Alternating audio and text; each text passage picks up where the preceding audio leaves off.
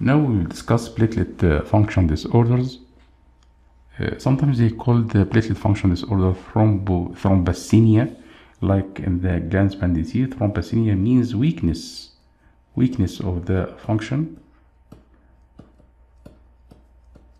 Thrombothenia. Before we talk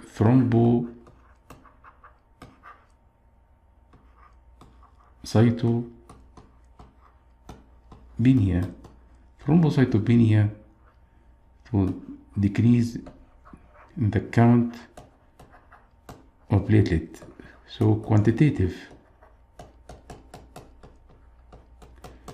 But here platelet function disorder, the defect is qualitative.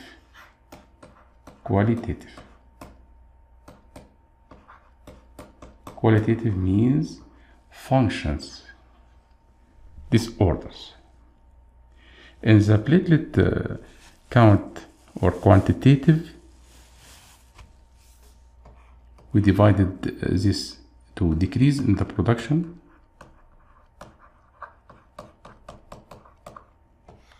or increase in the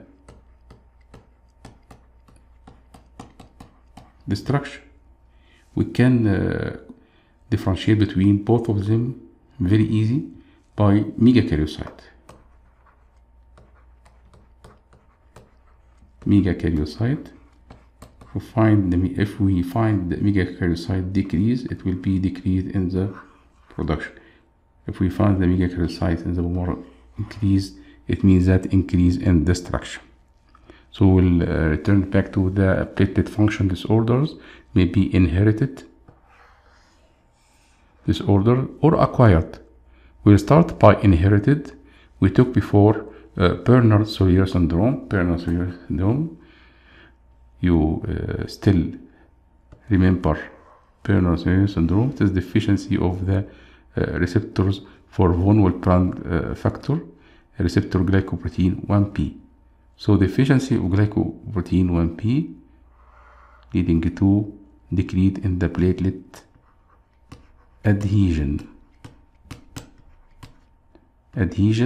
to the subendothelial collagen. So decrease in the function of the adhesion. While in Glanzman disease or Glanzman thrombocytopenia, it is a deficiency of glycoprotein 2b, 3a, which is a receptor for fibrinogen, which is a protein responsible for platelet-platelet interaction. So no aggregation. Defect in the aggregation.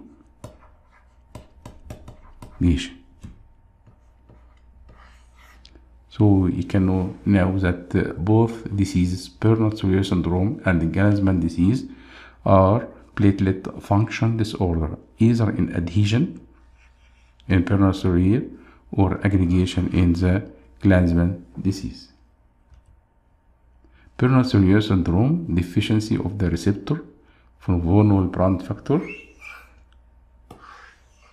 It is autosomal, non-sex linked, recessive disorder characterized by triad of prolonged bleeding time function. Bleeding time is due to defective in the function platelet adhesion to the subendothelial microfibers. Thrombocytopenia, so this type of the platelet function disorder associated with thrombocytopenia. So it is a qualitative and quantitative.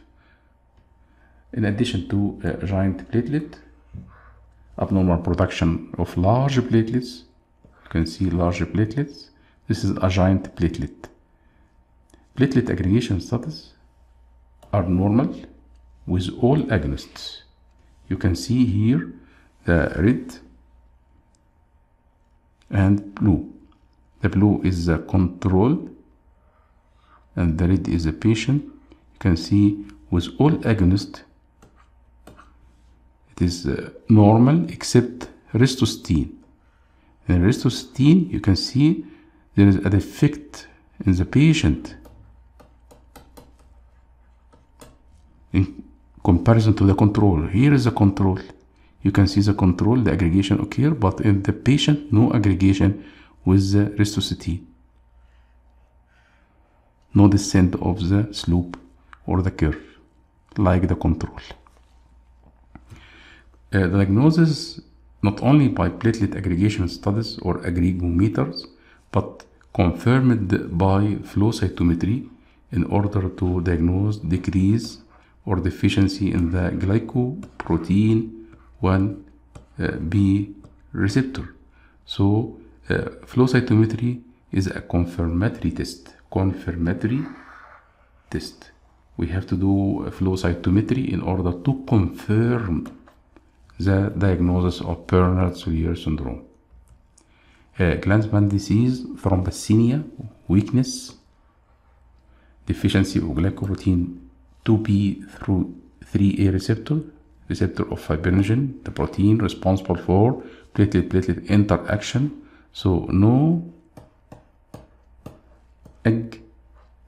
platelet aggregation or deficiency in the platelet aggregation, and you can see the platelet aggregation status defective with all agonists except rhistocytine, defective with ADP, defective with adrenaline, defective with collagen, no descent in the slope or the curve in comparison to the control, you can see. But rhistocytine, to a slight extent, there is decrease in the slope, so we can accept rhistocytine. There is a response with rhistocytine. So it is reverse to Bernard Soulier syndrome. Glanzman disease, the picture is reverse to that of the Bernard Soulier syndrome.